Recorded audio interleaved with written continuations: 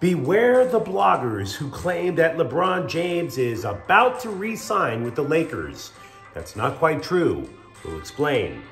Enfield drops a subtle hint that Bronny James is better off at USC, and we know how Austin Ekeler can stick it to the Chargers. Good morning. I'm James.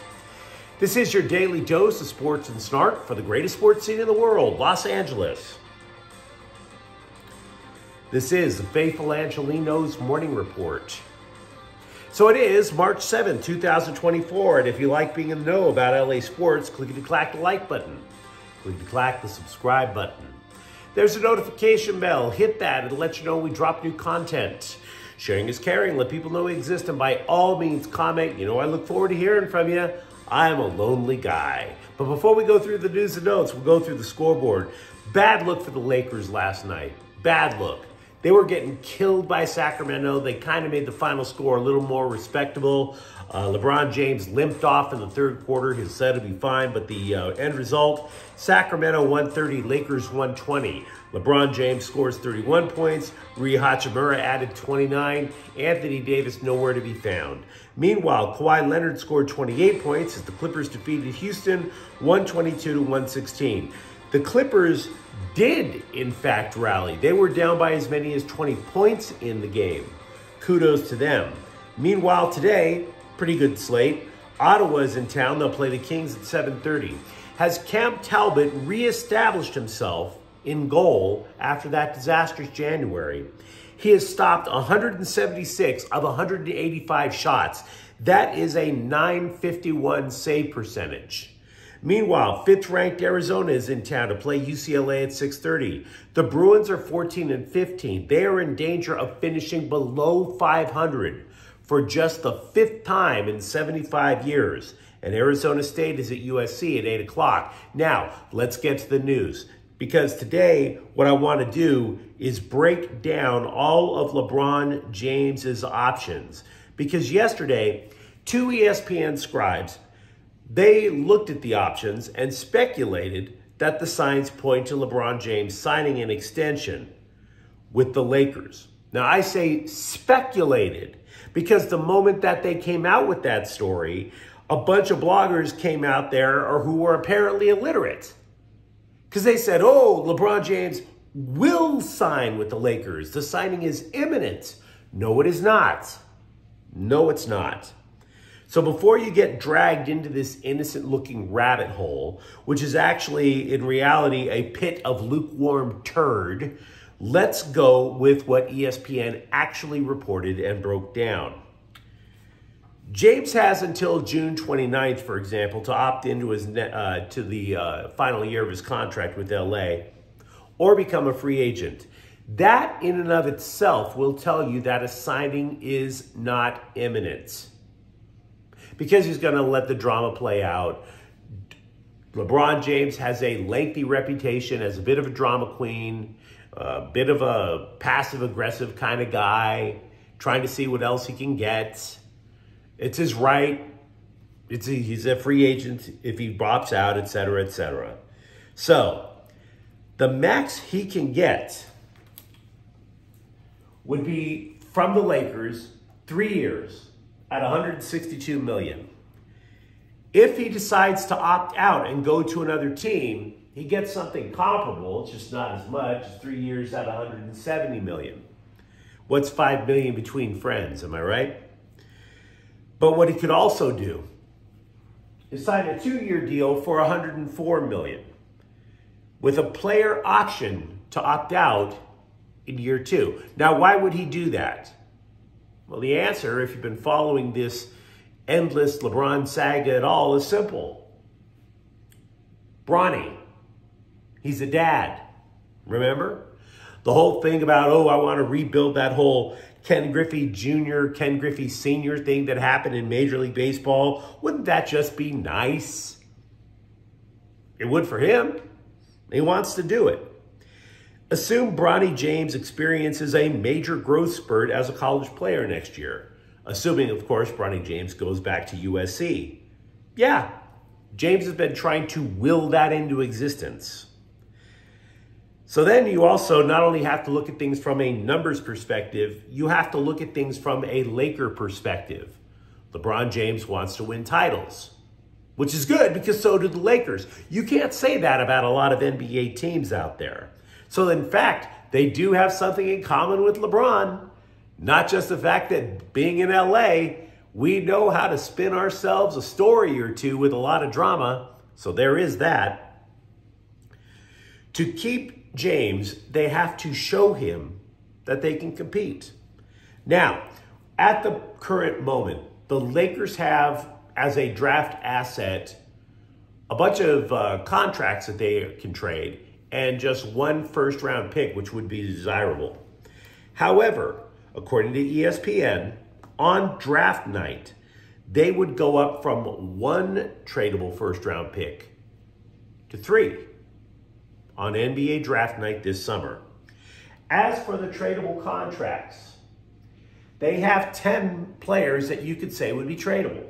In other words, players who have contracts that range anywhere from $2 million all the way up to 19. Now, keep in mind, they do have to be mindful of the salary cap with any trade that they make. I'm saying this to you in case this whole idea of let's go get LeBron a third superstar pops up. They tried that a couple of years ago with Russell Westbrook. Westbrook simply didn't fit in. You know the rest. But they could try to rebuild that third superstar thing like you saw out in Miami.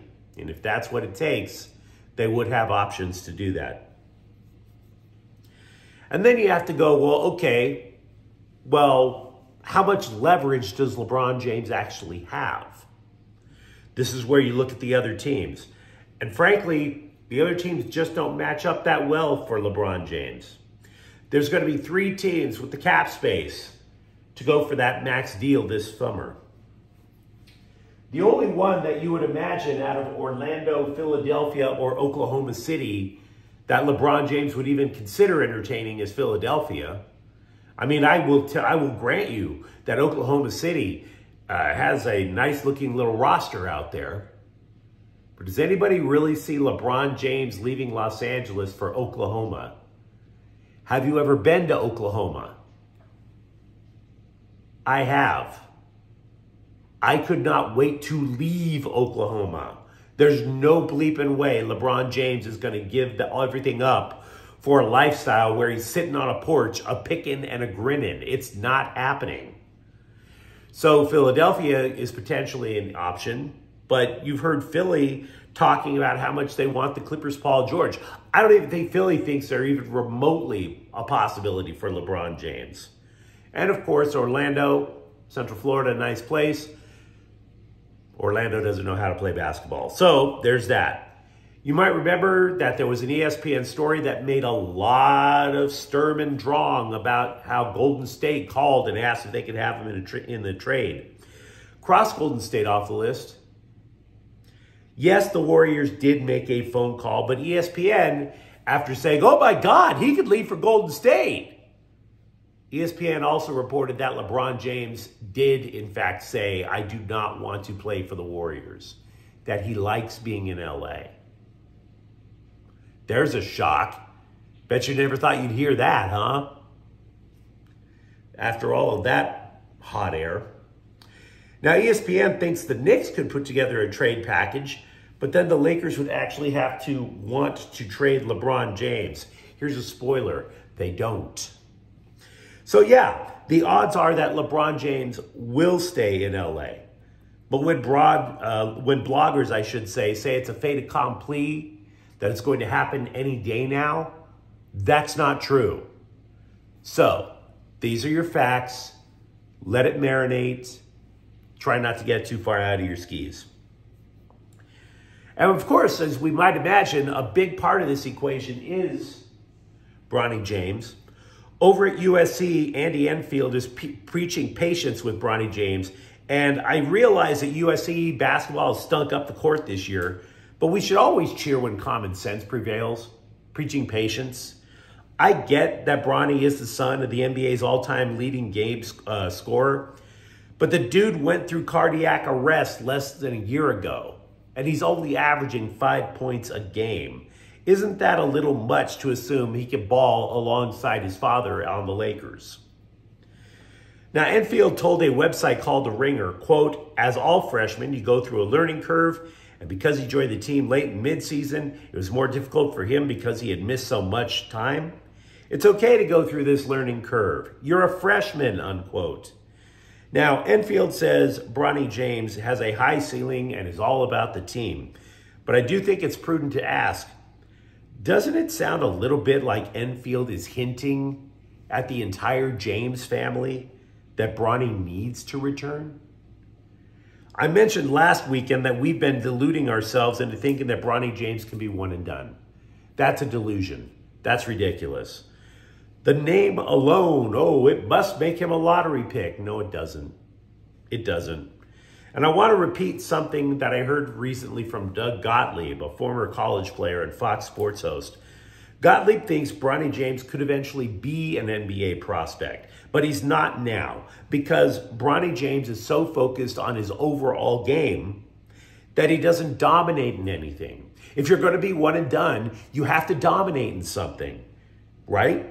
Scoring, rebounding, playmaking. What does Bronny James actually excel at to where you could say he's elite? It's not there yet because he's building his overall game. You could easily see Bronny James starting next year for the Trojans, but none of that is true now. So he is not an NBA prospect now. I was a lot meaner about it last week, by the way. There's a clip that surfaced, by the way, where Washington State coach Kyle Smith told USC forward DJ Rodman, quote, "You didn't deserve this win," unquote. And there are people that are trying to make a deal out of it. It's not.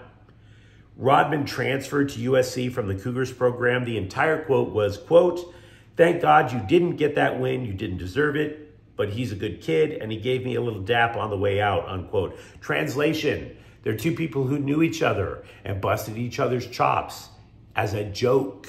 It's okay. CBSSports.com listed spots that they believe free agent running back Austin Ekeler would land should he decide not to re-sign with the Chargers, which I believe is pretty much going to happen. Not signing with the Chargers, that is. Still on cold meds. I'm not saying that there isn't a market for Austin Ekeler, but it isn't a big market, and the free agent list is absolutely outstanding. Ekeler simply isn't as good as Derrick Henry, or Saquon Barkley, or Josh Jacobs. Get that out of your head. It's not true. So CBS included the LA Rams as a possibility. The idea, if Ekeler went to the Rams, would be, oh, he'd be a change of pace backup for Kyron Williams. Sean McVay and Matthew Stafford would get the ball to Ekeler. And oh, by the way, he wouldn't have to move out of LA. Sounds totally cool. Totally skeptical it happens. Here's why. Not saying it's impossible, skeptical it happens. Ekeler wants to get paid. He wants to get paid. Remember, he tried to lead a revolt of running backs last offseason to get more pay. Viva la revolution. The aristocracy, though, and the bourgeoisie shut that one down kind of pronto. So Ekeler, he wants a multi-year deal that would lead to generational wealth. As for now, I would say Houston has the most cap space and they need a back. But they could have any one of those other backs that I previously mentioned. So Ekeler is not exactly priority one. The most likely outcome, Ekeler finds out that there isn't a market for running backs who can't rush for 1,000 yards.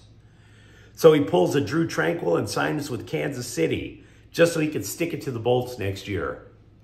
I'm not saying it will happen. That's my belief.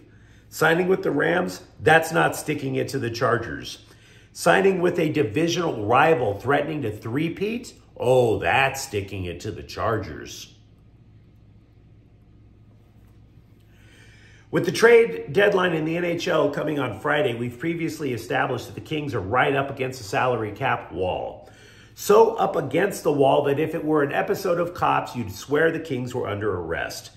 With that said, they made a series of moves yesterday that might clear a little space in advance of the deadline. First, they put both defensive Jacob Movier and forward Jared Anderson-Dolan on waivers. But after a mere couple of hours, both players cleared waivers. The Kings signed Movier to a 2-year contract extension. It's a very cap-friendly deal. I believe it's the league minimum. Not that it will grant the Kings space for a big move at the trade deadline, but it helps. They do like him a lot. He's not a defenseman that makes big hits or quarterbacks the power play. You just don't notice him because he's effective at his job. We've also spent so much time talking about the Kings' salary cap woes that we assumed it would be a problem in perpetuity. Boy, this cold beds. Anyway, look, it's not true. The Kings will not be in salary cap hell next year. There's going to be a rise in the salary cap. It's expected to go up by about $4 billion. They're going to get another $3 million in space from a lower-priced extension signed by Anze Kopitar. And if they let Victor Arvidsson go as a free agent, that's another $4.5 million right there. So it could swell all the way up to $11.5 million. So what is the future for the Kings in net? Talbot is 36, and both the injured Phoenix Copley and Dave Rittich are journeymen. The Athletic ranked the top 15 NHL goalie prospects and suggested that Kings prospect Eric Portillo is just 14th. Here's the deal. He's big, so he can play deep in the net, cover a lot of it up just with his size. However, he will let in the occasional weak goal. So in other words, you want to see more from him, but he's a little too inconsistent. Major League Soccer fined LAFC manager Steve Cherundolo $10,000 for calling it, quote, an absolute joke and, quote, an absolute disgrace for the team to play in the snow Saturday up in Salt Lake City, which resulted in a 3-0 loss. Let's just say I made a few friends among the LAFC fan base over the week. Ones that demanded that the league build domed stadiums.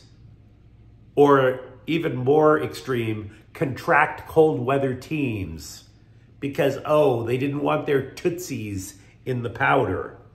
So look, I want to repeat, for the record, I want to be fair with LAFC fans because they are Angelenos. But I apologize for absolutely nothing. You guys are out of your minds. Nothing I said, nothing I tweeted. No apologies. You play soccer in the snow. There is a reason for an orange soccer ball. It was designed for playing soccer in the snow. There is video footage of Cherundolo in the Bundesliga in a game in the snow. He has been in the snow. And if you criticize the refs or the league, you will always get fined. It doesn't matter if it's MLS, Major League Baseball, the NFL, the NBA. Criticize anybody, you get fined.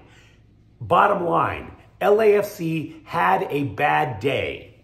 In match day 3, life sometimes sucks. You have to get over it. It's time to grow up. Finally, The Athletic is backing off a report that suggested free agent Carlos Vela, who for years was the face of LAFC, was nearing a contract with San Jose. At the moment, there are no leads where Vela will sign, but you let me know what you think in the comments thread. Talk to me about LeBron James's future, if it's going to be with the Lakers, or for that matter, Bronny James's future, if it's going to be on an NBA court at all. And if you enjoyed the content, don't forget to subscribe to Faithful Angelenos. We talk LA sports every single day here. Thank you for watching. I'm James. We'll be back tomorrow. Faithful Angelenos is a Kian Cortel Queso production. Take care.